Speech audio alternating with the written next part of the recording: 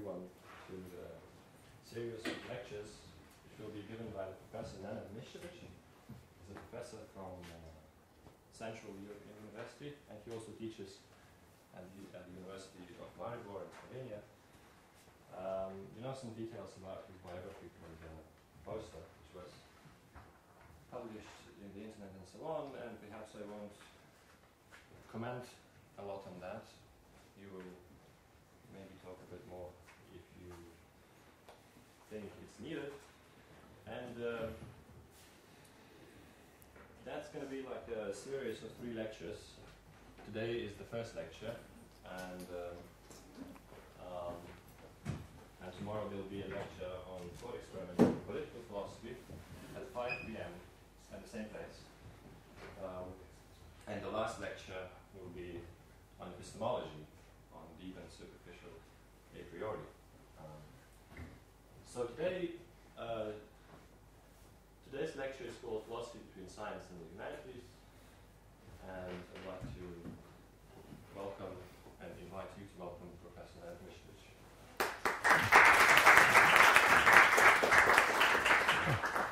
Thanks a lot. This is my first time in Lithuania. I'm actually from Croatia, and then I teach around, and I must say I sort of started feeling at home very quickly here. It's very similar to my countries. I talked a bit with students. I gave a closed lecture at 1, I think, and after a very short time, I really felt like I'm teaching at home. So maybe I made a mistake. Maybe everything I'm saying is shocking and terrible, but I have a feeling it's not. I think it's like at home. So if I begin speaking too quickly, just interrupt me and tell me to slow down. Or you can just give me a sign. Don't do this. Not that sign. Shut up. But I can speak more slowly. If in the discussion,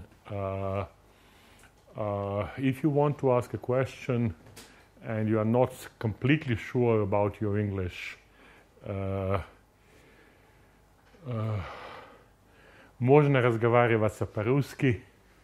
У меня нет проблема с русским языке. Oder wenn Sie eine Heideggerianerin sind oder Hegelianerin, dann können wir es auch auf Deutsch diskutieren. So don't bother, don't worry about it. I don't understand Lithuanian, but this will come. So if you don't feel like asking in English, if it's easier for you, Russian or German, no problem. Just ask. The problem with the lecture that I've got is that it's very long, so I will be trying to cut it as I talk. Mindaugas has a comment that it's actually a semester of lecturing, concentrated in one thing. But okay, let's do it. So I'll be talking from the perspective of analytic philosophy. Because this is what I'm doing, but I'll be talking about both sides of contemporary philosophy, analytic and continental. And I'm taking as one sort of sign what is analytic philosophy, that it is explicitly argumentative, with a bit of logic, and it's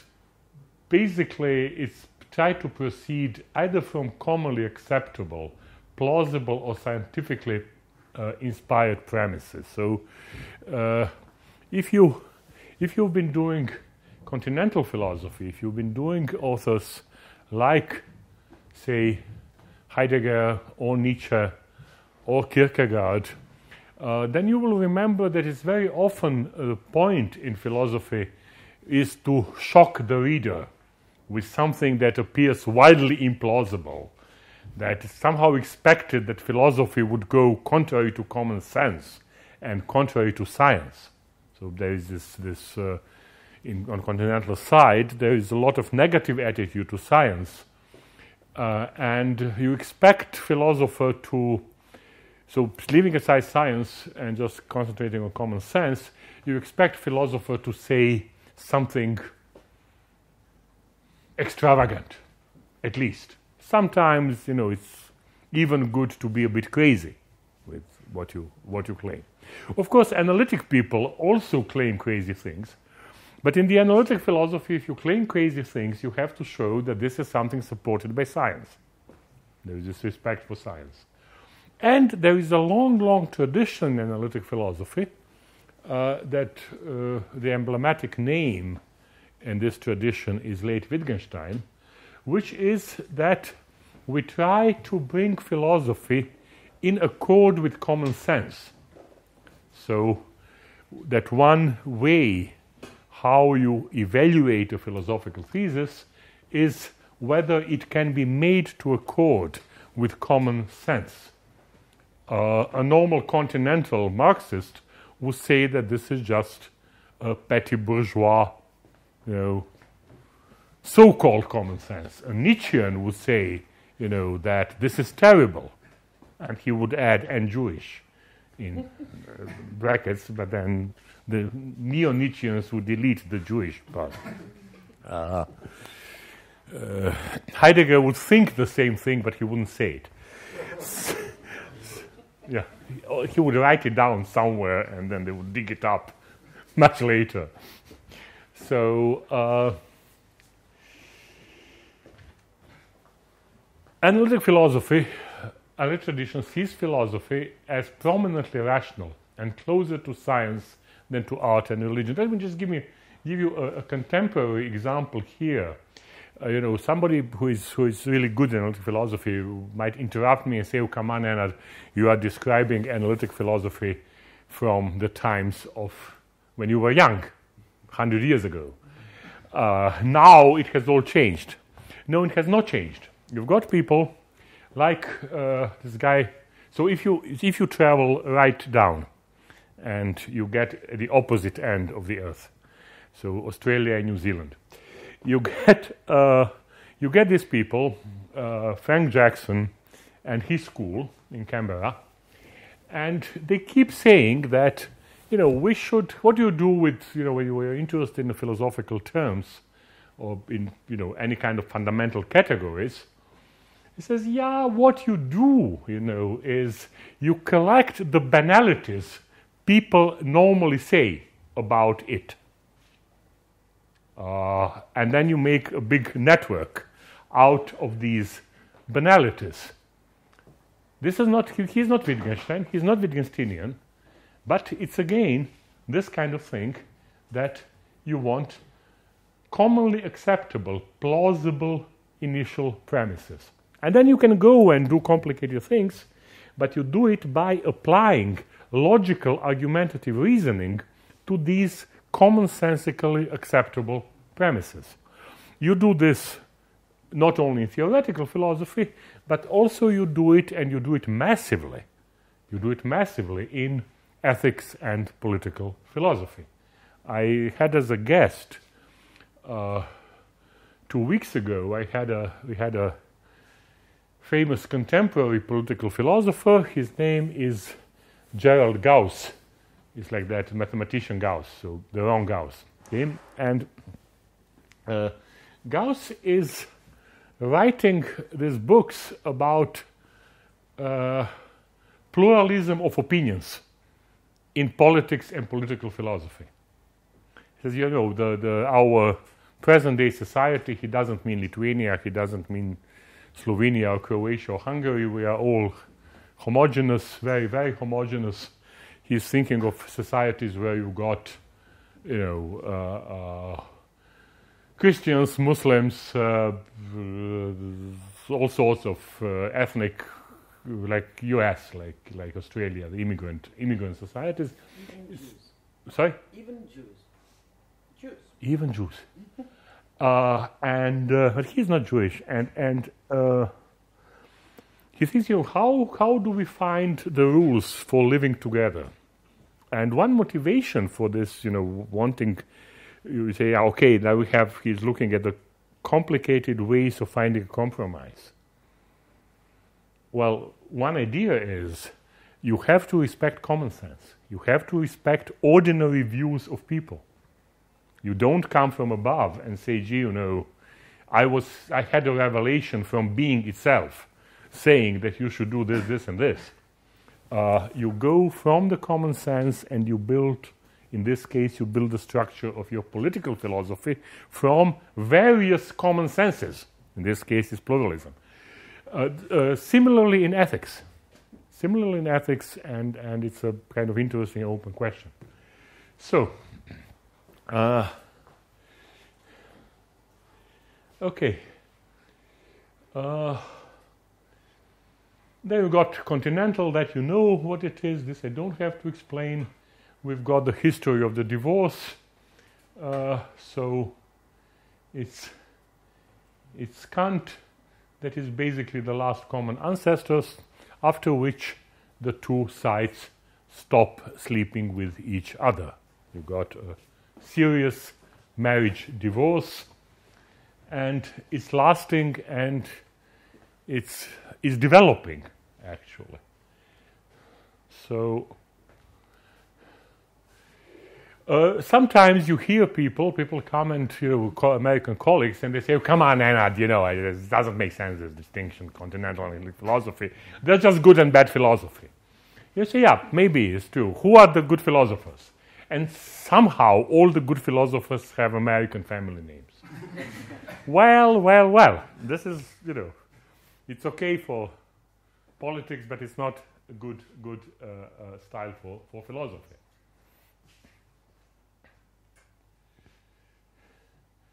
So I must say that continental philosophy has been vastly more interested in catering to the immediate and pressing concerns of arts and humanities, and successful in doing so. So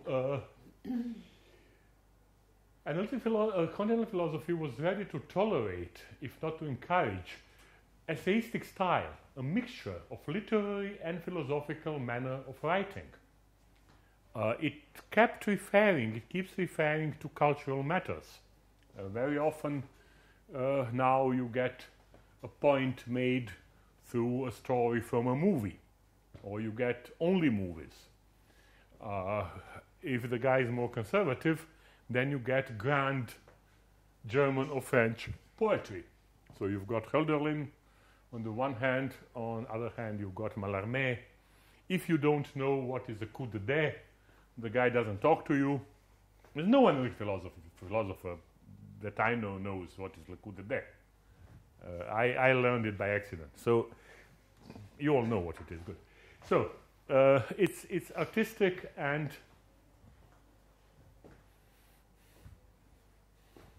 le coup d'idée is a poem which starts with something that the analytic people would see as the axiom of probability theory, which says that one fall of whatever it is, the device for the probability thing. So in this case, it's a what is? It could be a coin. Dice. Yeah, die. Mm-hmm. Yeah. So one throw of a die does not change the hazard, the contingency. Of course it doesn't, it's axiomatic. But Mallarmé thought it was very poetic. So, and this is constantly quoted all the time.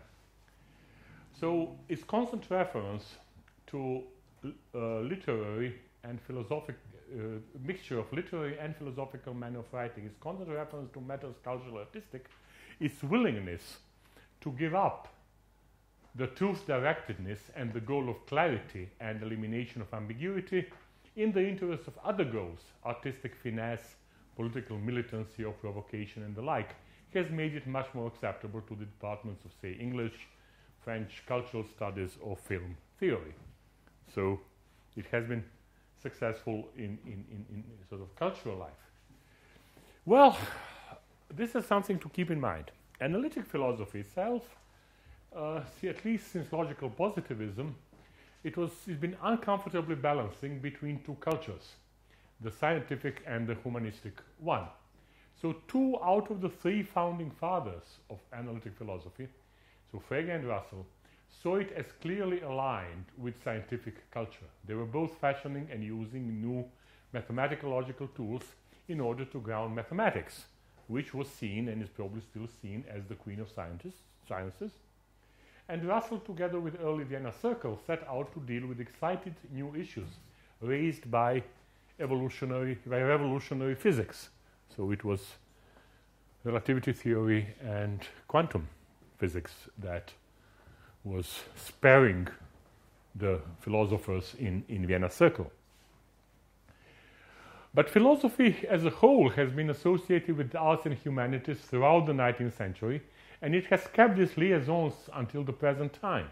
Some disciplines like aesthetics, ethics, political philosophy, and philosophy of history clearly addressed issues central to humanities, while others, like philosophy of mind and language, have at times shared the ground with humanistic culture.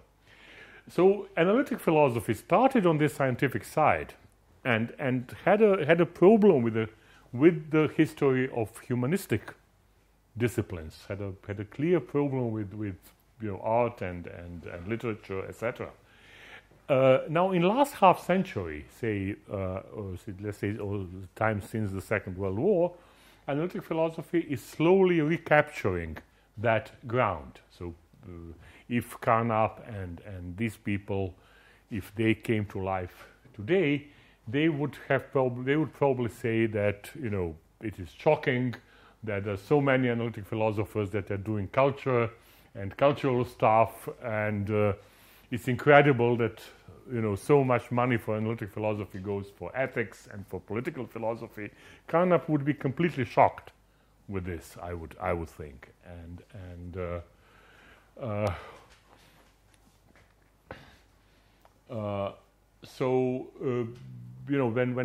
when I started doing analytic philosophy, my teachers were saying things like, you should forget about natural language, you should learn logic, every small discovery, every small technical discovery in logic was hailed as a total revolution in philosophy. Now it's changing. Now you've got, when you look at good mathematicians, logicians, where they sell their products, they sell it to computer business. They don't sell it to philosophers. And philosophers are not buying them anyway. There's been a lack of interest in small technicalities. You've got somebody like Tim Williamson in Oxford who says, we should bring logic back into philosophy. We should really do it logically. But then we look at what he's doing. It's not so technical.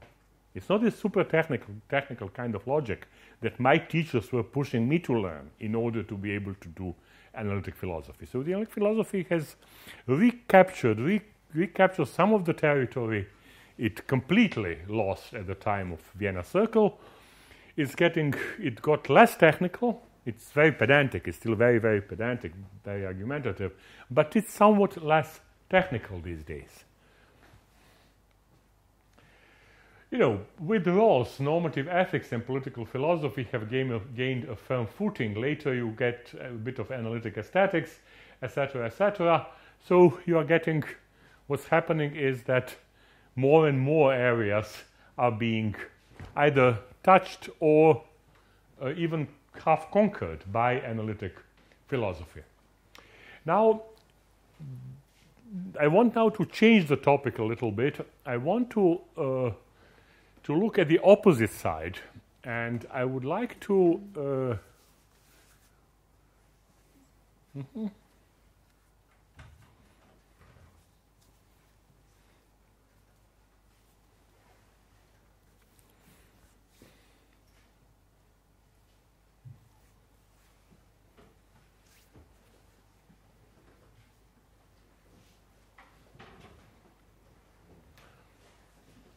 let's look a bit at the problems that the other side has, the continental side. So here is Foucault with some hair. I was told by a lady student that she said, "Okay, now I can fall in love with him," after she has seen this picture. So I thought you might like it. in the propaganda for Foucault. So, if you don't like it, I've got tons of pictures without hair. So, I want to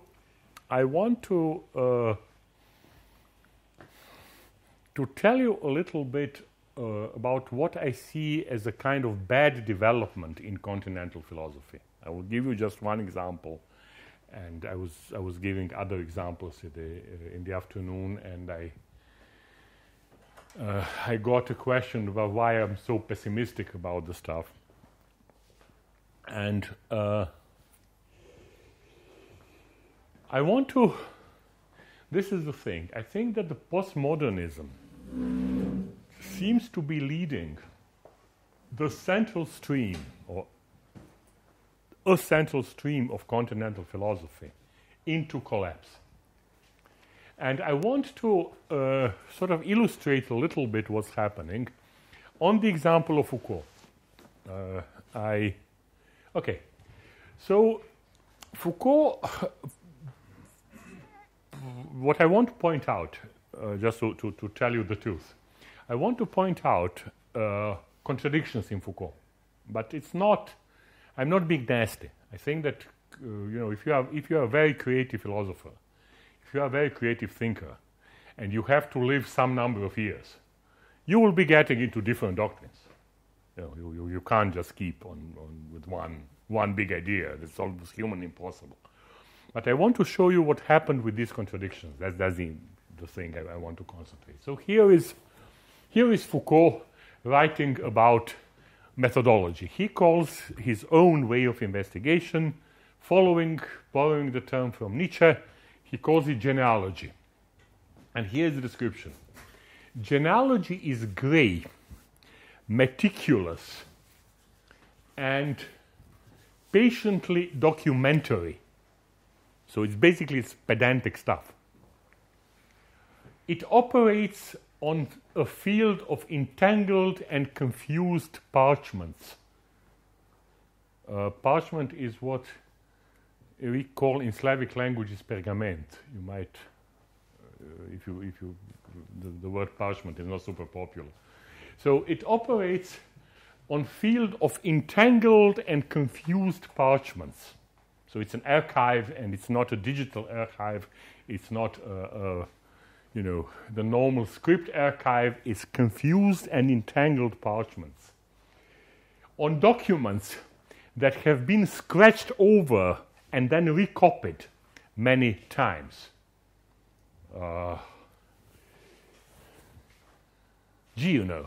Sounds like, you are really after the facts. You are really, digging up all these documents because you want to have the sort of absolutely reliable data.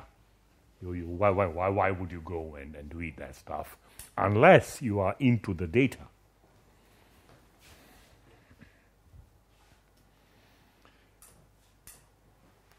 He claims emphatically that genealogy requires knowledge and it depends on a vast accumulation of source material.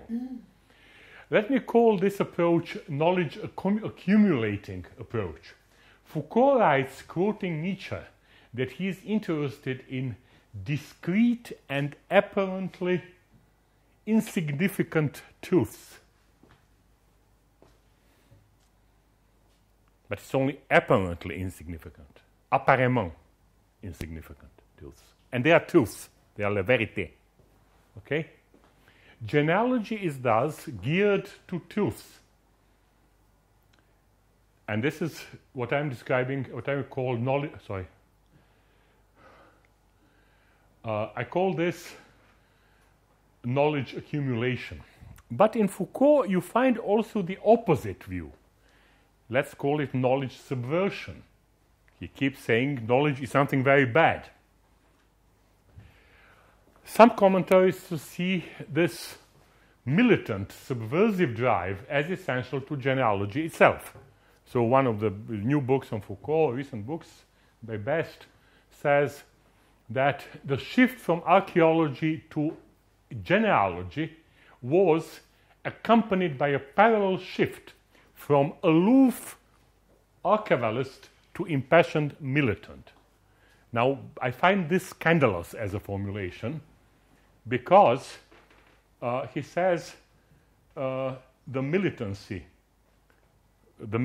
goes with genealogy. And Foucault just said that the genealogist is working on entangled and confused parchments. So genealogist is in the archive.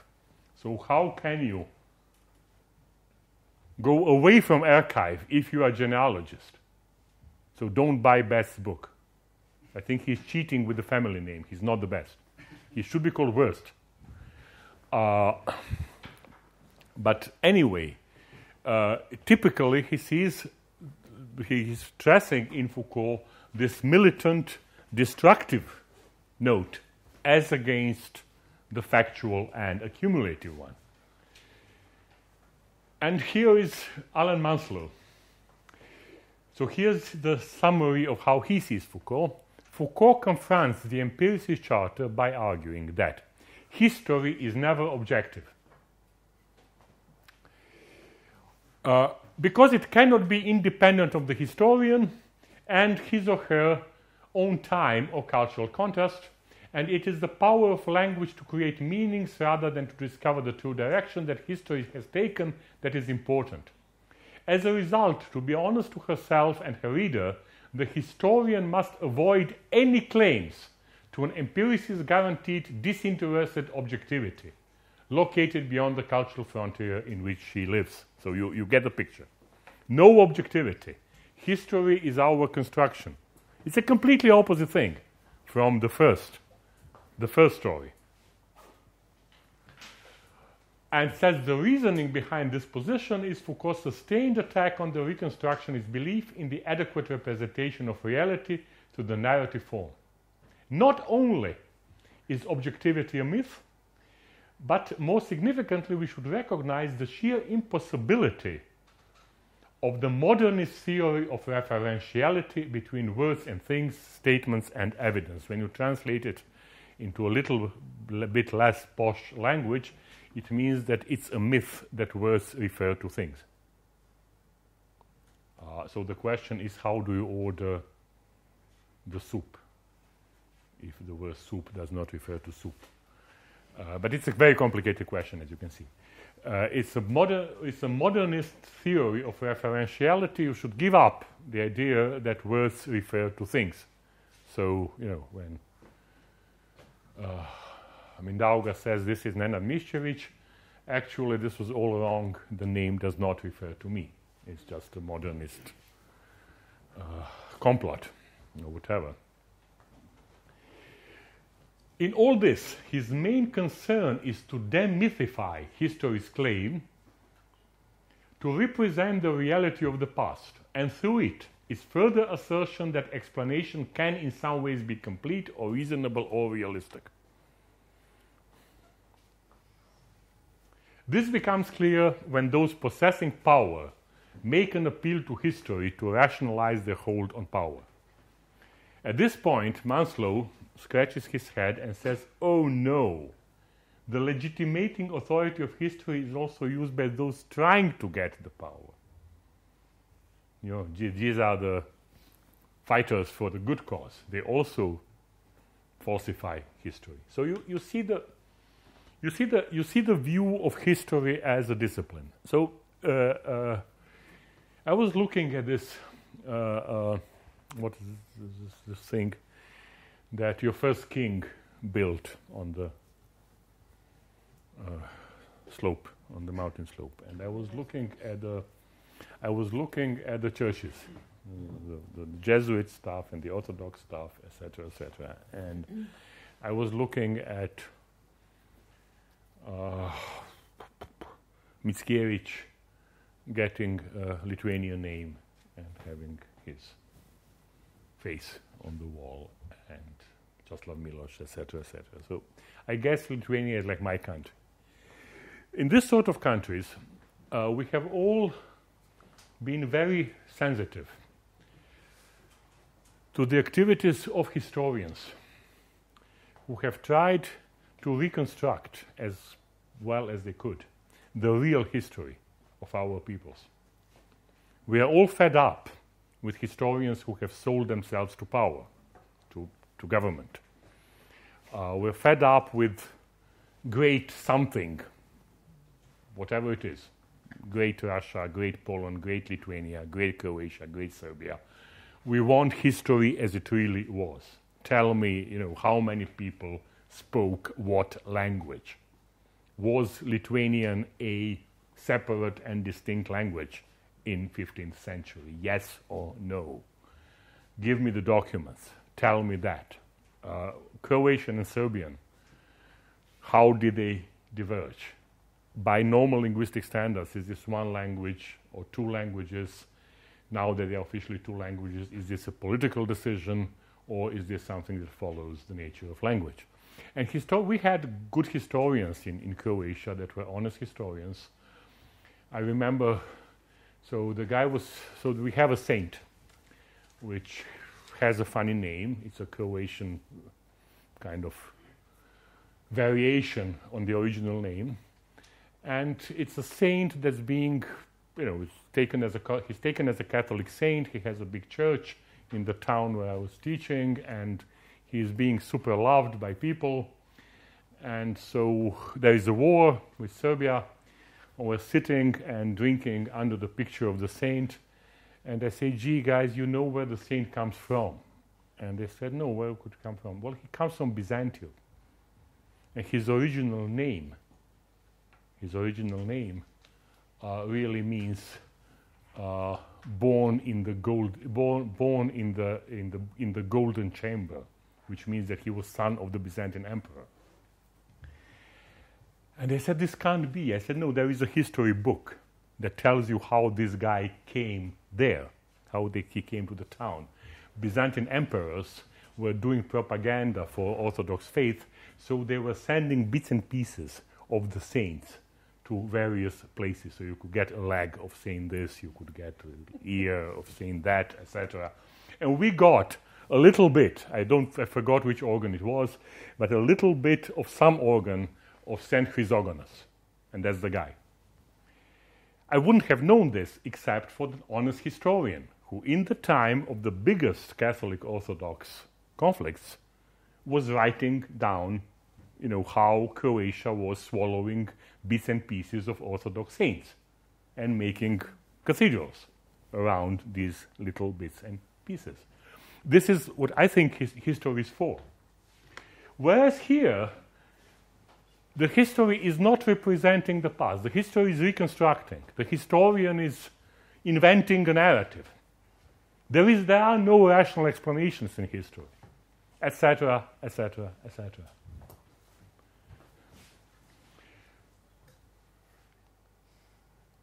Like Nietzsche, Foucault has come to accept that all modernist claims are ultimately spurious. He is particularly scornful of the efforts of naive empiricists to locate the historical truth, which they believe to be timeless and essential. He argues that history is fabricated and we are implicated in it, so we are wrong to conclude that we can stand outside it. So history is just our fabrication. And then he says, but why is then Foucault looking for evidence in the archive? You realize that there's something bad about this stuff with, you look at the documents. Why would you look at the documents if it's all like a novel? And then he says, well, for a fact to be accurate or not, there does not have to be a relation of correspondence between discourse and the real. Nonetheless, the protocols we make are themselves the product of history, turning out to depend on consensus and social construction. So historians are sitting down, they get drunk, they reach consensus, they socially construct historical facts, and this is fantastic. Come on. So in Foucault, you've got three stories. I've told you two stories. One story is this archive work. The second story is deconstruction. We deconstruct everything. There is no truth. Everything is just construction, and it's construction of the power. The third story, about which I didn't tell you, and I don't feel like telling you much about it because it's very Marxist, which is the following thing, that Foucault says that there is good knowledge and bad knowledge. And how do you get the good knowledge? You take people who are being oppressed, not the whole working class, like Marxists say, but particular oppressed people. So you get the cleaning lady, you get the nurse in the hospital, you get basically, besides the nurse in the hospital. Here you probably get cleaning lady. So the cleaning lady knows the truth about the academic life because she's been oppressed. And then you combine the knowledge from the archive about the history of the university with the particular knowledge of the cleaning lady. And the historical knowledge should help the cleaning lady in her fight for more just relations in the academia. And this is good knowledge. So you've got this, the third construction is good knowledge, which comes out of the harmony between the oppressed class and the erudites. So it's three stories. The archive story, the deconstruction story, and the good cleaning lady knowledge. Which one survived in the which one was accepted, which one was commented in the Anglo-American tradition, which one sold Foucault best? The deconstructive story about history being our invention. So the worst thing got sold. So this is my diagnosis. I'm taking Foucault as example.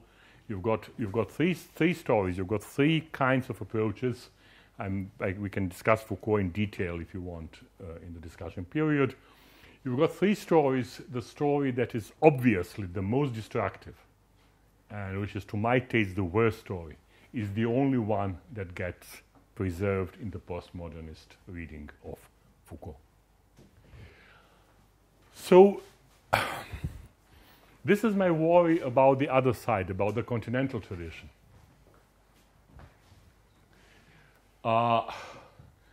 It went worse with literary style tradition of Derrida, which turned into sort of politically engaged intellectual poetry. And you have this terrible scenario of Alain Badiou becoming the most prominent French continental philosopher. Badiou was the least talented of the great philosophers, Deleuze, Derrida, Foucault, but he lived healthily and outlived them. So Deleuze had a tuberculosis. There was nothing to be done about it. Althusser had a wife that was fatal to him. Foucault was a kind of relatively monogamous homosexual who discovered Californian free sex exactly at the time when the epidemic of AIDS started. So that was the end of Foucault. And the only super non-talented guy in the group was Alain Badiou, and he survived. He was living a healthy, sporting life.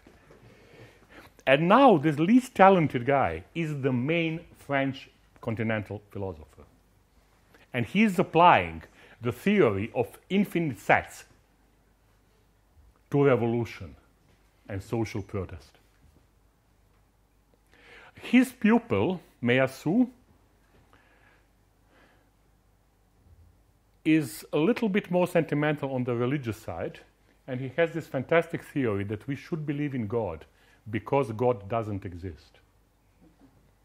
You read the book. So on my reading, as far as we're dealing with French tradition, it's a disaster. It's a complete catastrophe. I won't talk about myself. I was basically in love with French tradition. I can't believe what has come out of it. So this is looked a little bit at analytic philosophy, kind of passing to this domain of culture. We're now looking a little bit at the opposing side, the continental tradition, descending into hell. basically, ending up with this postmodernist chaos and not being able to get out of it. Pop culture and daily politics get combined in the theory that emerged after the snap between continental and analytic stuff. The worst scenario is that continental tradition ends as pop philosophy. That you've got politically inspired authors. Some of them I'm politically very much with them. We agree politically. You know, politically inspired authors that do basically pop philosophy on politically engaged topics, and that's, I think, the worst scenario. So it seems, at least to me, that only analytic tradition can save the good continental topics from the continental disaster. So that's the line. That with this postmodernist earthquake, a lot of the good stuff is just being destroyed. There are interesting topics in analytic tradition, in continental tradition, and I think they could be saved if we apply to them the analytic ways of thinking. So my first advice to analytic colleagues is not to switch the camp, is to stay with the methods of argumentative style, but, and then comes but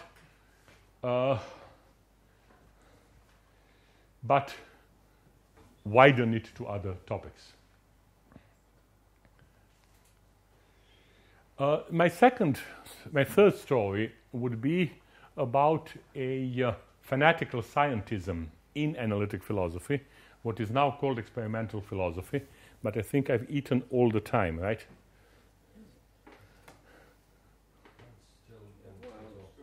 Sorry? How long have I been talking? 40 minutes. 40 minutes. Okay, let's see what we've got.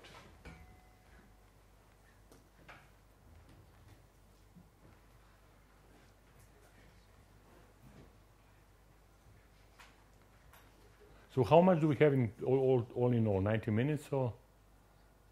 Well, the usual is 90 minutes, but guest lecturers usually make it faster. Faster? Shorter? Yeah, but you're welcome. Gee. Sorry? Okay. You're welcome to speak as long as you wish.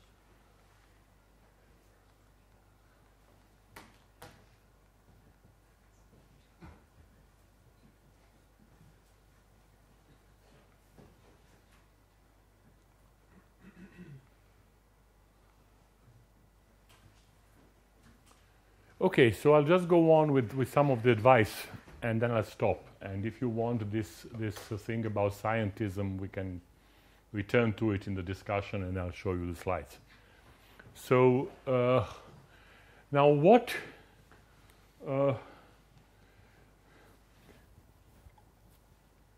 should we do in doing analytic philosophy?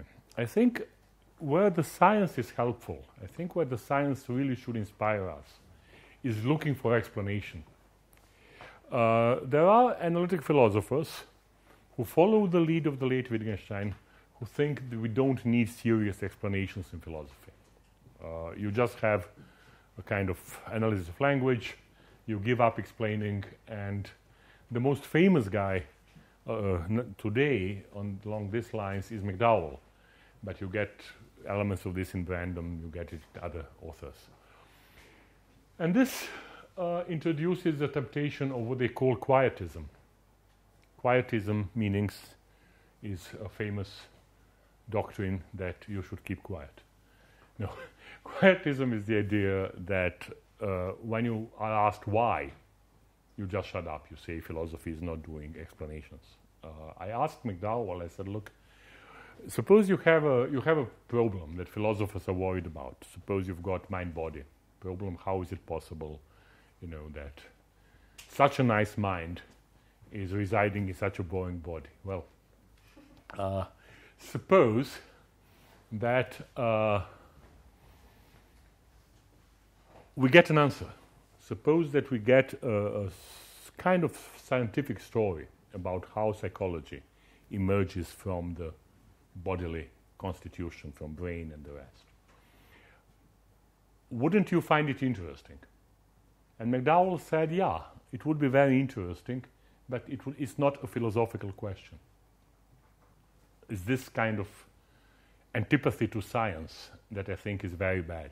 I think that analytic philosophy should stay with explanation, because traditionally philosophers have been curious, enthusiastic, sometimes even fanatical about explanation, about why and how possibly questions. Plato introduced his theories of ideas and of recollection as honest attempts to give explanatory account of a whole range of puzzling phenomena. Kant thought that the main task of theoretical philosophy was to account for our mysterious capacity of knowing things a priori. You remember the famous question, how the hell do we have mathematical, synthetic a priori knowledge? This is called transcendental question, if you remember from reading Kant. It's an explanation question. It's a question, how is it possible? How do we explain this? It's not a normative question. It's a question of explaining. So the best mainstream of philosophy was really into explanation of deeply puzzling phenomena. Plato, Descartes, Locke, Leibniz, and Kant were all combining a tough normative stance and an immense philosophical enthusiasm for explanation. So I think analytic philosophy should stay with this. Many of the explanations these philosophers were offering were the straightforward answering of why questions or how come questions. The aim was systematic, unified explanation of broadly causal type. In the case of Plato, Descartes, and Locke, and a kind of constitutive explanation in the case of Kant. By concentrating on such questions, analytic philosophers continued the mainstream of philosophy as we know it from the classics. So it's really, this is what continentals have given up on explanation, on systematic big explanation of facts. Analytic philosophy still has a chance to continue this mainstream line of classical philosophy by staying with the explanatory stuff. More importantly, of course, explanatory issues pop up everywhere in philosophical work. So philosophers of mind are aware of this, but of course now you have this awareness in ethics and everywhere else. The epistemologists and ethicists who don't like the explanationist approach seek a safe haven in the normative character of their discipline. They say, well, epistemology is just doing normative stuff, it's about justification, it's not about explanation. But take explanation epistemology. You ask what is knowledge, but once you propose the working conception, you wonder how is it possible to have knowledge thus conceived. A lot of debate about skepticism focusing upon the credibility of account that we can offer. The same thing with justification. Where do norms of justification come from? How come our beliefs are answerable to normative standards?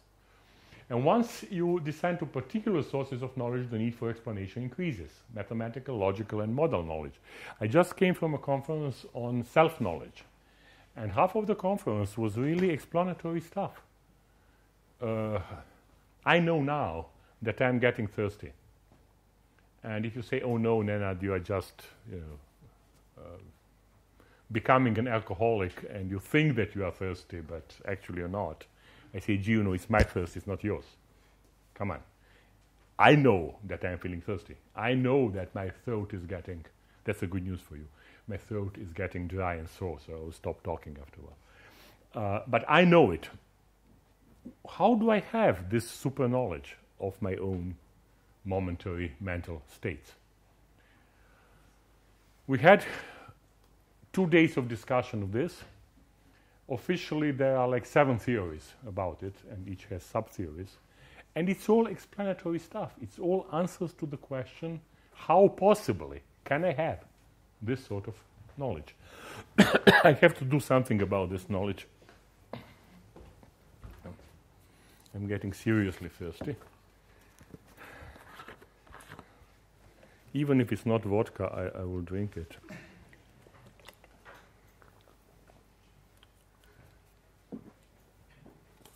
Okay.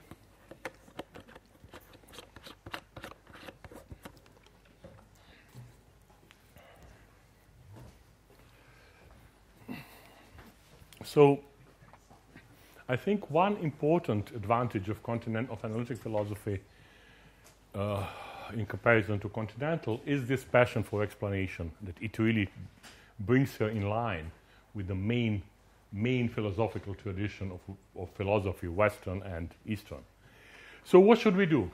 Well, final advice. So what could one recommend? So I guess there was some analytic philosopher sitting here, and there's some elsewhere, but I can sort of recognize this side. And there's some non-analytic who are laughing at me.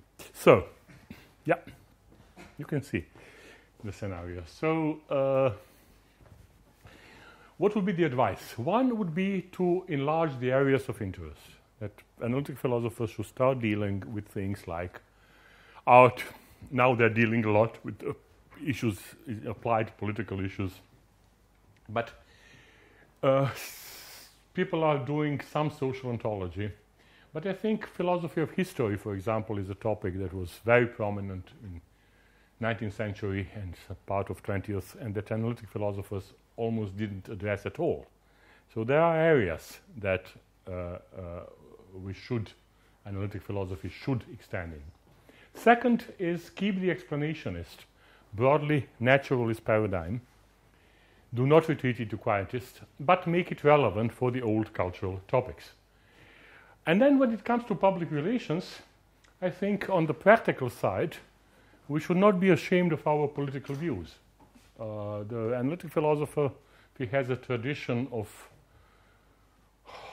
it's kind of funny.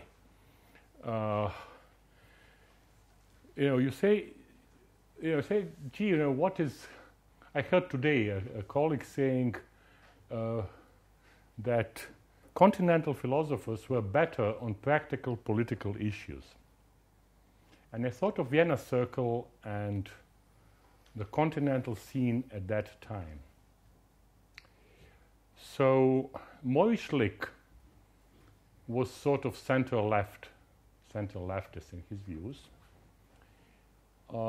He was killed by a guy who was basically a kind of Nazi, proto-Nazi guy, but there you've got what is called in philosophy of science overdetermination, because Schlick was sleeping with the girlfriend of the guy. So it's not clear that the thing is political. But then you've got Paul Nathorp. Nathorp was socialist who emigrated when the Nazi danger reached Austria. Carnap was engaged socialist who believed in Esperanto and world government. These were analytic guys. The biggest name on the continental side was Heidegger, who was member of the Nazi party. And then you get the claim that continental philosophers were better on the practical political side. That's very interesting to hear. Better where? Better with what? Better with the choice of political party. Well. With the positions they got, if to think about Heidegger and Karl, let's say. Sorry? Better according to the positions they got. I mean, look at Heidegger's. Yeah. There is an interesting investigation about Heidegger's change of views on technology. So this is this Technik und Techne and so on. It starts with, he has a time of enthusiasm, period of enthusiasm for technology, and then he gets more and more disappointed. So a Dutch historian of philosophy was comparing the dates of his publications and writings with political dates. Turned out, probably just a coincidence, that his enthusiasm of technology was following the victories of Wehrmacht. After Stalingrad, where Wehrmacht went down, he reached this incredibly intelligent position that technology is not so important and it's not going to save Germany. So much about continental philosophers being essentially better politically than analytic ones.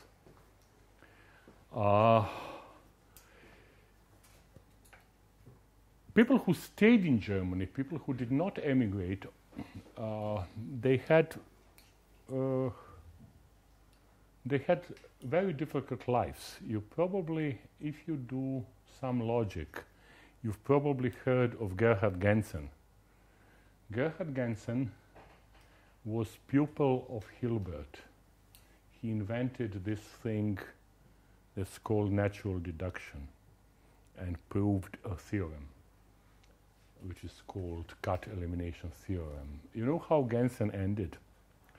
Well, Hilbert was a formalist, and when Nazis came to power, Nazis thought that every formalism, including logical formalism, is anti-German, because the German spirit is visual.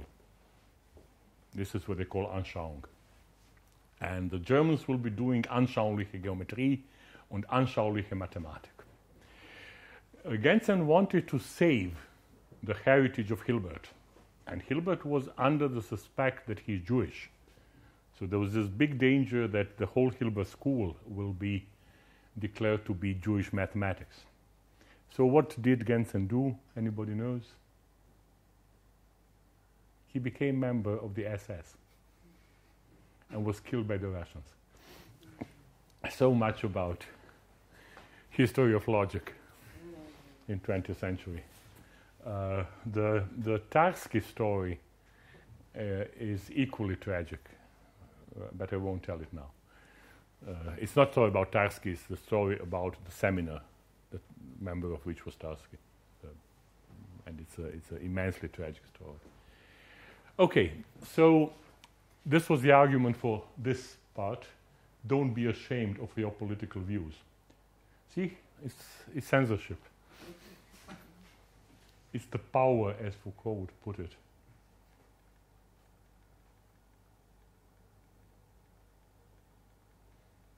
I think what he says in Lithuanian is fill in the right.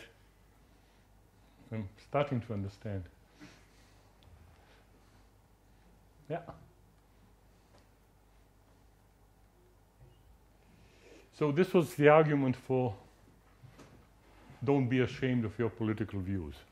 I don't think that philosophers in the analytic tradition should hide their political views. I think whichever political views we have, we should defend them with all the argumentative stuff that we've learned in logic, in theory of argumentation, etc.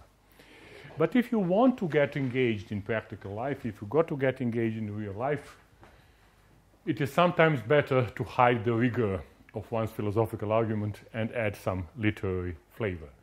So my advice was the following. When I was writing newspapers, I was writing political stuff, I would usually begin with the deductive argument, premises and conclusions, all enumerated.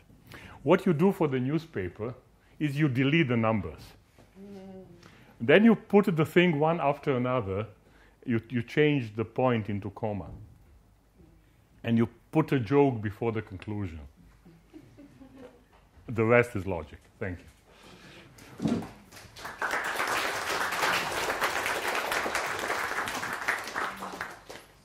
so much. Now it's time to discussion, to questions. I want to ask the professor to comment on something. And I have a credible threat.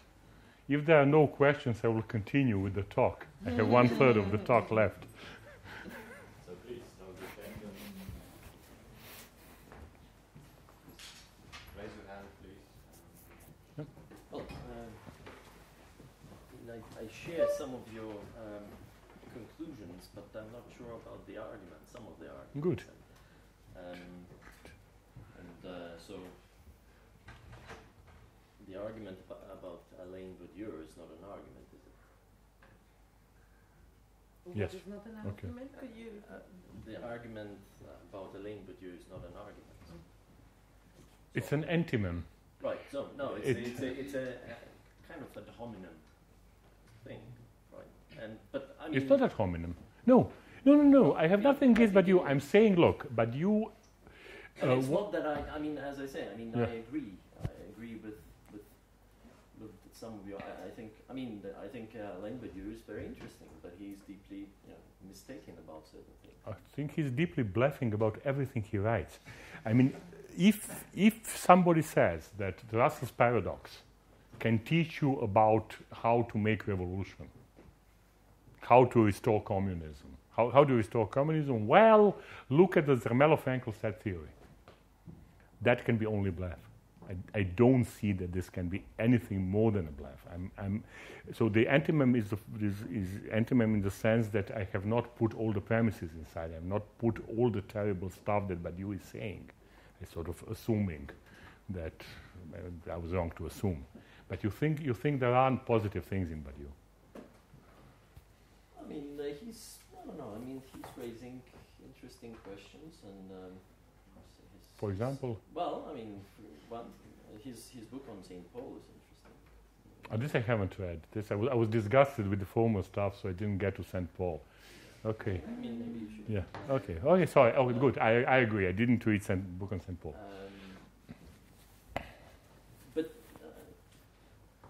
Well, I mean, Alain Badiou is. Let's leave him on the side. Okay. But I think, but also, I mean, once again, I agree with your conclusion, or some of your conclusions, for example, about Michel Foucault. But and I think Best is misreading Foucault here. Yeah. And badly misreading, and it's a kind of right. I agree. I agree with that. You know, his claim about sheer impossibility of referentiality is simply wrong. Yeah. But I think one way of arguing and being more just to Foucault is to say that this archival element of in his thought and theory is important for him because he doesn't deny the referentiality. Of course. Because that it's crazy and exactly. It's crazy to do so. But exactly. In a sense, what he's asking is, I mean, of course he's not a traditional historian who's trying to, right. as you put it, describe as things were in the past. But he's saying, well, what is the purpose of right. this historical knowledge? Right. And then he says this has to do with power. And right. so his history or his genealogy is philosophical, right? And rather than just a traditional positivist or not positivist right. historiography. Right. No, I'm okay. So I'm full of admiration for Foucault's work. So there we agree completely. So I think it's fantastic, and I agree with you that these people are misrepresenting important parts of his work.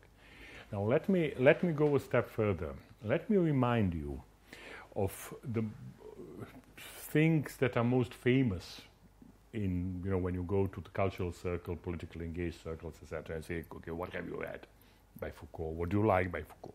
And what they will tell you is, usually they will quote Foucault documenting incredible things in the history of Western science, so psychology, psychiatry, etc. So one famous thing is the torture of a guy who attempted to kill the king. And you've got this detailed description of how the guy was torn apart by horses, etc. So there was first other kinds of torture, and then finally the guy is getting torn apart. And it's beautifully written. It reads like a novel. The other thing is various great French psychiatrists like Pinel doing detailed plans of how you build a mental hospital and how you do the timetable for the mental hospital. And Foucault's huge ambition is to say, this I have documented super well. Every sentence in what I say is documentary. So there's no question of this history being constructed in any kind of fictional sense. Foucault is super proud. He did a book called Moi, Pierre Rivière. So it's basically a re-edition of the diary of a killer. It begins, Moi, Pierre Rivière, ayant tué ma mère, mon père, et mes frères. Me, Pierre Rivière, after having killed my father, my mother, and my brothers. and goes through the life of Pierre Rivière. And after the diary, you've got Foucault's reconstruction of how psychiatrists were advising judges who were judging Pierre Rivière. So it's absolute fanaticism for documentation and absolute fanaticism for truth. Now, my question is, why didn't this survive? Why in the mainstream French philosophy, nobody is saying this is what historians should be doing? This is the proper task of historian. This is where Foucault can teach us. What you get as the continuation of Foucault is this kind of stuff that I've been showing you. So this is where the now I right, have. But I mean, my argument would be that it's a marginalization of Foucault, so to speak. That it's these are people who adore Foucault. Yeah, this is Pop Foucault. But this is it. I should have said that. Yeah, it's Pop Foucault, and this is the only Foucault that's surviving. But what is your explanation for why did it happen so? My explanation is. Is it about talent of those philosophers? Yes, but so I think we need two different explanations for France and for America. So I think in France what happened was that philosophy, but I'm not sure. I talked to a sociologist who is doing sociology of French philosophy teaching. So I'm trying to get data, but this is still just an impression. So my impression is, so I can tell you two things. My impression about the Foucault stuff and my impression of what actually happened in France. So, but it's my impression. I'm not being dogmatic about it. I might be wrong.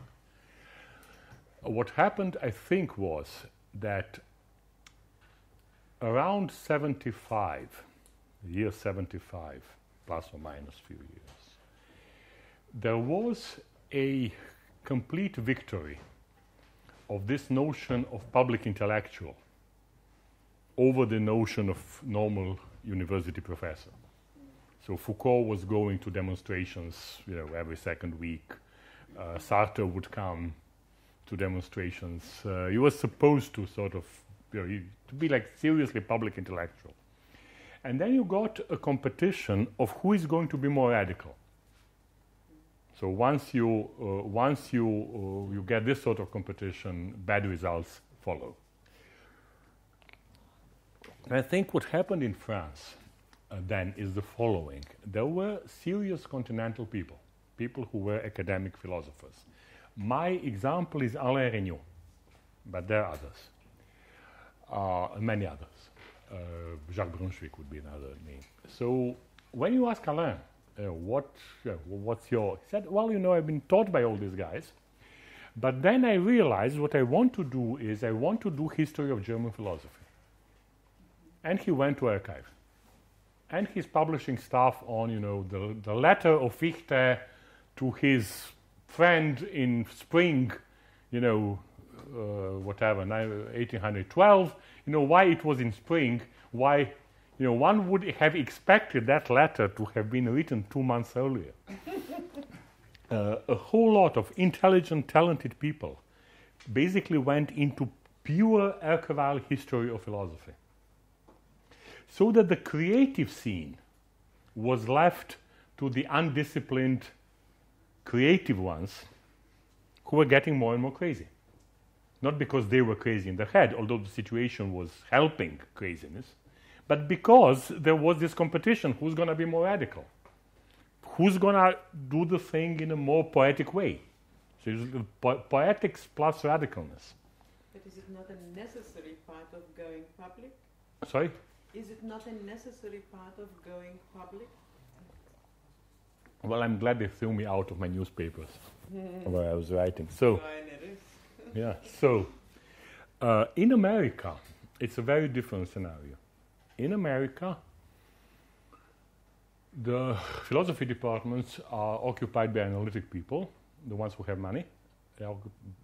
But you've got the departments that have money that are not philosophy. So, for example, Foucault himself, he gave these fantastic lectures in America. It's very funny to listen to his lectures in English. It's like allo allo English, but it's beautiful content. He gave all these lectures in the Department of French. and his host was Rabinov, who was professor of French literature official.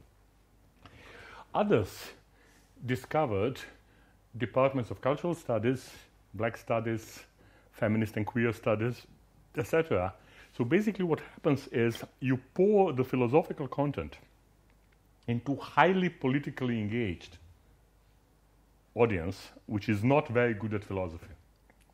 So what you need is enormous amount of popularization, basically throwing out most of the serious stuff.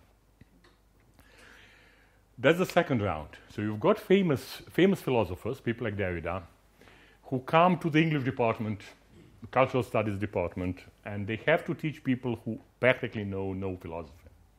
And then what they do is this sort of mix of literature and politics. Now, suppose you are a young guy.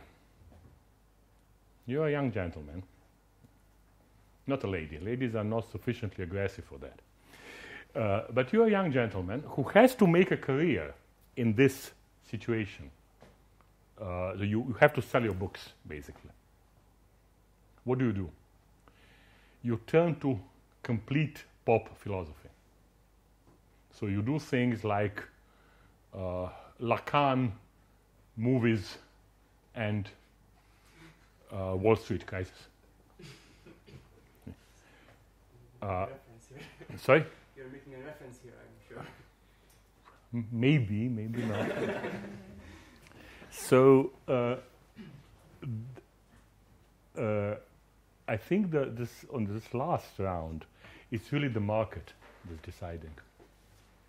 You know, it's the only way you can sell your books. Is this philosophy departments in America being held by the enemy? You can't just repeat Foucault, Lacan, whatever. So you take a nice quote for Lacan and you say, gee, this is like the blockbuster movie X, and it applies to the political situation that we've got now. And you get this nicely politicized pop philosophy. That's my theory of what happened. It's not much of a theory, but that's how I'm seeing the development. If one continue, the story in America is, if you take now Chomsky, who's an outstanding linguist, but also an outstanding public intellectual, and he talks in a very understandable. And here you have exactly. This is a good answer to the question whether it's necessary. No, you can do serious linguistics, and then you do political stuff as a hobby. And I think this is the right way to go. I am very much with Chomsky on this. You mean what this other guy exactly? You separate. You can have bridges, but you know what is written for the wide audience. You know where you go, popular and stuff, and you know what is, the professional argumentation with professional standards and stuff. Thank you, Chomsky. Chomsky is a super good. I didn't think of that. I have a student who is working on Foucault-Chomsky debate, so we've been going through the book, and shamefully I didn't connect. I should have thought of that. Yeah. Yeah, but then I don't know if that is a good advice. Don't be ashamed of your political views.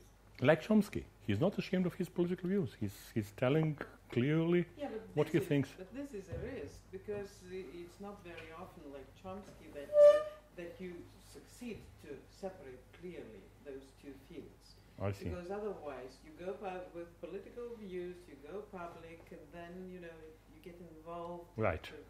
But it's psychological risk. It's not something that's necessary. You can succeed. Yeah, sure. You can if you are very smart and if you are very honest. That's a problem, that you have to be morally honest, like Chomsky. Then you can say, okay, good. This is the stuff that I'm doing. God is telling me that I should fight for the poor. So I fight for the poor, and here I do the theory, and that's nice. That's okay. But there is another example, also maybe a good example, but a different example. Okay. Jürgen Habermas in Germany. So he's a public intellectual. It's like Chomsky. There is no Yeah. But there is no compartmentalization. Right, in that right, sense, right, because yeah. His Right, right. public stuff comes out of his communicative Right. action Yeah. Yeah. theory. Yeah. Yeah. But this is when you do political philosophy. I mean, when you sort of do, it's because it's communicative action, and then you can have some ethics, and then you pass nicely into philosophy. So it's showing if Rawls had been more leftist, he would have had the same kind of possibility. Yeah. I agree. I'm very much for it. And I think this is, it was okay. Here's the story. We're having a meeting of the European Society for Analytic Philosophy, the committee, and there is a lady from Canada that's joining us, and she says, "Oh, you will be laughing at me. I'm engaged in all these movements for the rights of homosexuals." So her father is member of the Canada Supreme Court, so she was writing stuff basically for Canada Supreme Court in favor of homosexual marriages. I said, "You will think I'm stupid." And then I said, but Pierre Jacob, who is the deputy president of the committee, he's taking his children to demonstrations every Sunday. And Pierre says, "Come on, Nenad, you've always been on the left. You know better than I am." Turned out everybody is politically engaged. And everybody is politically engaged basically on the same side. But we don't know this about each other. Because it's analytic philosophy, so we don't talk about politics. And I think it's somewhat impractical. And you project an image that you don't have to project. I think you can be open about your views. And it's nice in analytic philosophy. It's nice that you can have people who are politically totally opposed. Here is an anecdote. I'm telling this stuff, the things that I'm telling you now. I'm telling this at a meeting in Karlovy Vary, and there is Putnam and Quine, and Quine is dozing. And after we finish, I stand up, and Putnam comes to me. He says, "Nenad, shut up. Don't be so open about these political views because Quine will get offended." They say, "Jesus, Quine is sleeping. He's not listening to us." But this is an illustration of that you can have really people of completely different political opinions doing the same stuff in theoretical philosophy. So John Searle is extremely right-wing. Quine is quite right-wing. Putnam was leftist. Now he moved towards some sort of a bit of religious sentimentalism, but still not right-wing. But at that time he was left. So people really politically opposed, doing the same stuff in theory, and then disagreeing about politics, which is almost impossible on the continental side. On the continental side, your philosophy is defined by your political opinions. So I think we are in a better position on the analytic side if it comes to politics.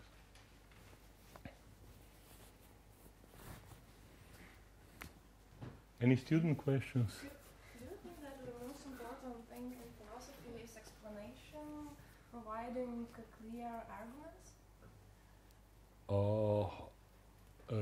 No. Writing clear arguments is a means.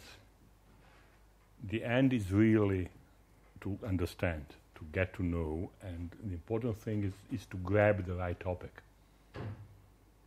It's easy to have explanations, and it's easy to have a good argument with shallow topics.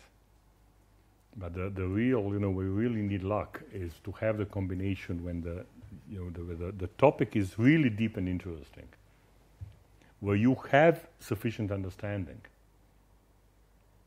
that can generate explanation, and then you are also capable of putting it in a nice argumentative form. So these would be the levels, I think. A lot of analytic philosophy nowadays is occupied with problems that are boring and that are, I think, peripheral. And people just grab a problem. I want to write a dissertation. There are thousands and thousands of people, and everybody has to write a dissertation. And so you grab a small problem, and you do it very pedantically, and you pass. But this is not glory. This is not what philosophy is for. So you need all the elements. You really need you need a topic that is in itself important, that is in itself something that's crucial and fundamental. Then you need the intelligence and talent and everything to reach understanding. Then understanding could generate interesting explanatory stuff. Then the question is how to put it in a nice... I think the nice argumentative form is the easiest. Actually, is the easiest part. This is the only part that can be learned relatively mechanically. So here is an example. A young colleague who says, well, you know, she teaches applied logic. And she's good looking. And she says, you know, I've got these terrible problems with boyfriends. You know, I explain to the guy why he's wrong. I give him this long deductive argument. And then he disappears forever. He never comes back. And it's the contrast between argument and understanding. She's capable of doing beautiful arguments. We published her stuff. But in the concrete situation, she doesn't understand what the problem is. She doesn't understand the guy. She wants to keep the guy. That's the main stuff. She just doesn't understand what his problem is. Why is he reacting as he is? But she's able, to list his negative sides, and create a beautiful convergent argument out of this. And this is why I'm saying that the argument is necessary, but it's the most superficial thing. It's the only thing that you can learn, just by being trained, with the whip, with the charm, with whatever. Somebody grabs you and teaches you. The other stuff is more difficult. Is the depth and understanding. And this is where you need help from God. You sort of pray every morning. God, give me a nice topic. That's the thing, I think. I would argue that no, it's not necessarily praying to God, but engaging in, for that matter, in politics, in what you're passionate. Yeah, and defending a cause, for example. If it's your passion. Oh yeah, yes. No. This is no. I'm also. Sure. I'm with you. I think you should do it. I mean, we are talking. In this way, you learn about the world. Right. Well. We are talking to young people. I think it's the most essential thing, is to do what you really care about. What you deeply care about. You pick up the topic and you pick up a standpoint. You say, this is what I want. This is what I believe. And now I want to understand and to develop, etc. And this is something that where continentals were more successful because of all these things that I was talking about. Somehow this whole emotional thing is more on the surface. But I think it is essential for the work in philosophy that you have to do the stuff that you love. And it could be politics, or it could be art, or it could be wisdom, how to live wisely. It could be all sorts of things. But it's really important to have your heart in it. I very often students come to me, they've read something fashionable, they say, oh, professor, I would like to do this, and here are these two little arguments. As I say, no, look, this is all very nice. What do you think? Where is your heart? What would you like to defend? What are you ready to quarrel about? And then as you say, no, this is, actually I'm interested in something completely different. Say, then do that. Do the thing where your heart is. There we agree, I think.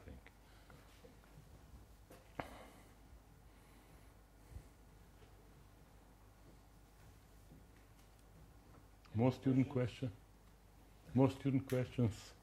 I'm Yeah. not sure. I think the formulation is rather naive, but in your paper you basically refer to your opinion that one should employ the accommodationist view towards somehow merging these two different discourses, if one could call those.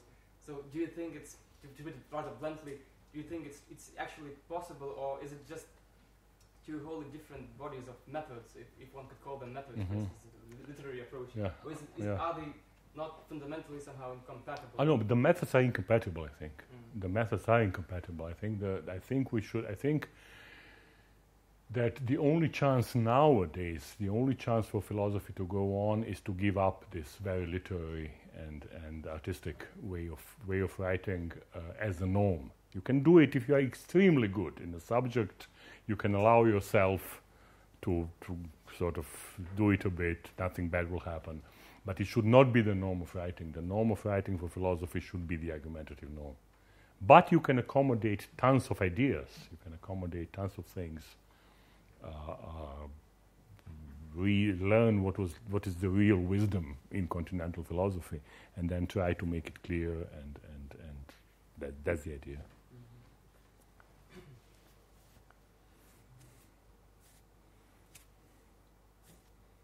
Yep. Okay, question. Jesus Christ, that's dangerous. I know you. No. Come on. I'm just. I wonder what you think about. I mean, I'll concentrate on the analytic philosophy.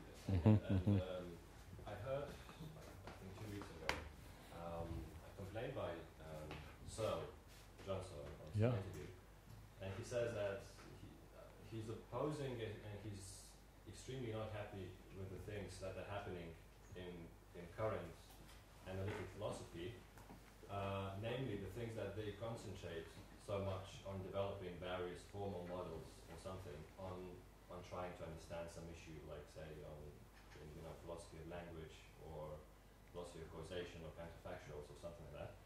And he says that, I mean, he thinks that it just doesn't shed any light on understanding these issues. What do you think about this? And I mean, on the sort of, according to Searle, that in the current analytic philosophy there is so much concentration on the things which just doesn't shed light on understanding. I mean, he's not saying that they're talking like complete nonsense or something, but he says that it doesn't actually help us to what you call understand things. Yeah. It is an explanation. I think, I think we should go case by case. I think we should go case by case. So when I was roughly your age, the dogma was that you have to learn formal methods, and that by using a lot of formal stuff, you will get super results. And then what happened was that technical formal problems were being sold as philosophical problems. So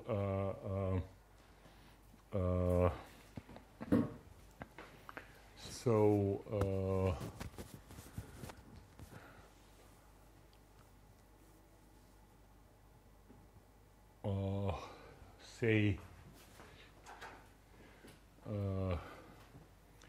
suppose I'm permitted to do suppose I'm obliged to do P,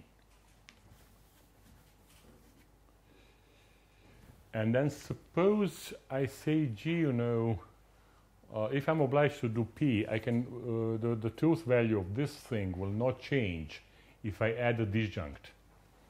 So I can replace this with I'm obliged to do P or Q. So you give me a letter to post it, that's the famous form. I promise a post letter, and then of course I'm obliged to post the letter, but then I can add a disjunct. I am obliged to post the letter or burn it. So since this is the disjunctive obligation, I can say, well, I can burn it, so it's okay if I just burn it. This was called deontic paradox of something. Of course, it's not a deep paradox. It comes from the specific special things about disjunction in logic. It has nothing to do with obligations, has nothing to do with permissions.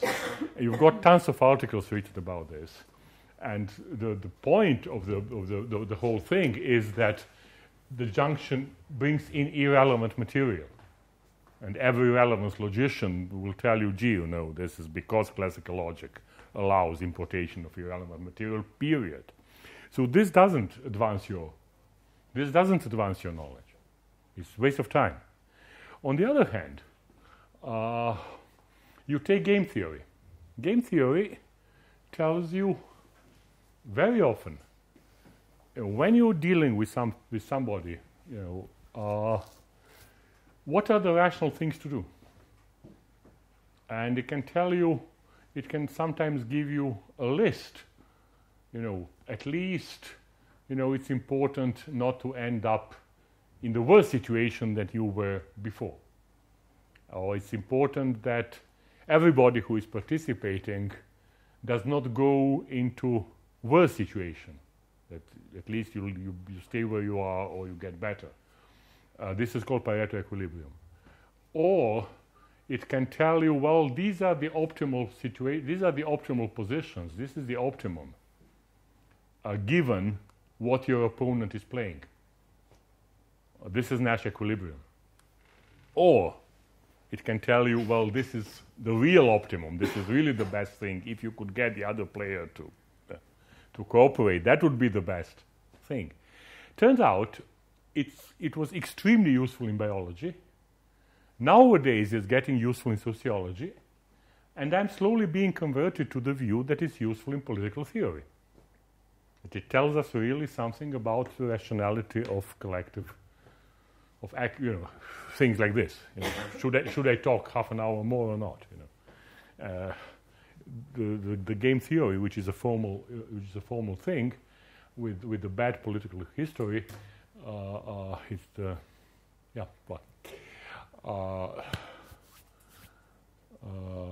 it can be seriously intellectually useful and super useful for philosophers to learn. So I really think it's case by case, but I disagree with Searle that this is nowadays the main danger. I think the main danger nowadays is not formalism. Less and less people are doing formal stuff. I think the biggest danger is this specialization, where you go into small problems. You do only this one little problem for 4 years or 5 years. Only 10 people who do the small problem talk to each other, and every year there are 50 publications about the small problem, and there are like 500 small problems. This is what happened in late scholasticism, and this, I think, is the danger that's now threatening analytic philosophy. It's with all these pirated books that you've got, you can sort of, even sitting nowhere, sitting in my hometown, you can get this tons of books. And at my age, you sort of know what you should read. I know what kind of stuff I should be reading. And, the professor has to carry all this, give, and then, and then I ask you to return the thing, and so it's communicative action, as these people would put it. And then come books. The mouse is there. Student comes, said, Professor, I would like to read something on something. I say, yeah, super, we've got material. And with mouse you don't carry this stuff. So the girl ends with 6 items, but 6 items are books. And then one intelligent student once asked, excuse me, Professor, how many pages does every book have? So I say, well, it's not big, it's around 300 pages or less. He says, yeah, but this is 1,500 pages. I say, what? And then you realize that what you have to read, actually, comes to hundreds of books. And the book is 300 pages. So it's 30,000 pages that you, at the moment, my super ego is giving me this list. And it's roughly 30,000 pages. I think this is the danger. I think this is the danger, is this specialization and hyperproduction, and the really creative stuff doesn't come to the surface. You don't, in 30,000 pages you don't know which is creative stuff, which is less creative stuff. You can rely on the legends. Yeah, that guy gave a very good John Locke lectures. Yeah, wonderful. I think this is the great danger. It's not formalism.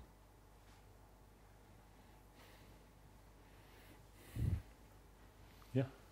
If I understood you right, you suggested that from the very beginning Western philosophy was done in an explaintionist way. Yeah. It was Oh, yeah. supposed to explain everything. Yeah. And because of this, it is the current tendency towards Platism is wrong. It's one reason, yeah. Why it's wrong, yeah.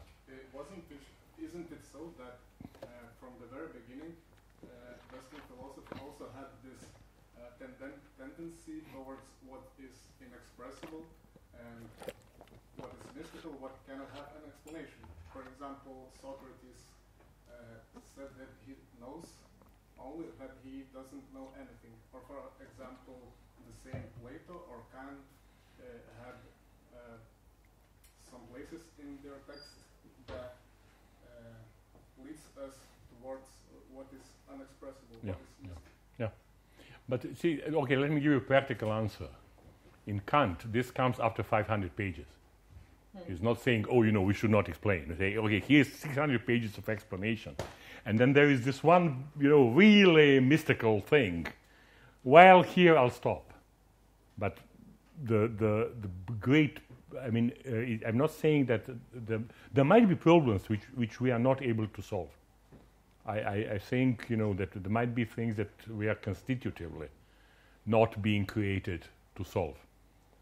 God was playing games. He said, yeah, okay, I've got chimpanzees. They can solve this and that. Then we've got human beings, and they can solve certain number of things. And then, for this Gödel type problems, I have created Gödel angels who can do that. That's not impossible. There could be limits.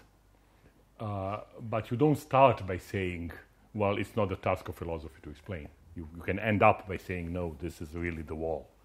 And then somebody says, yeah, but this is what we thought of Berlin Wall, and Berlin Wall is not there anymore, so maybe the cognitive wall will not be there after a while. And then I think it's better to be optimistic.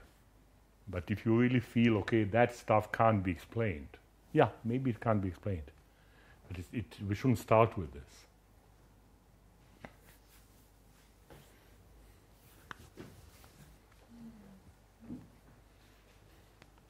Any more questions? Hopefully not. Okay, so if not, then thanks again. Thanks, Professor.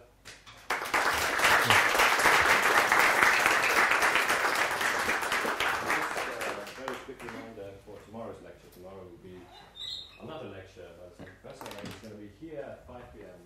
and it's called Thought Experiments in Political Philosophy. Okay, so this will be basically, it will be Plato's Republic and Social Contract, seen as examples of thought experiments. So if you are interested in political theory, come. If you are not, waste of time. But if you are, that's the topic.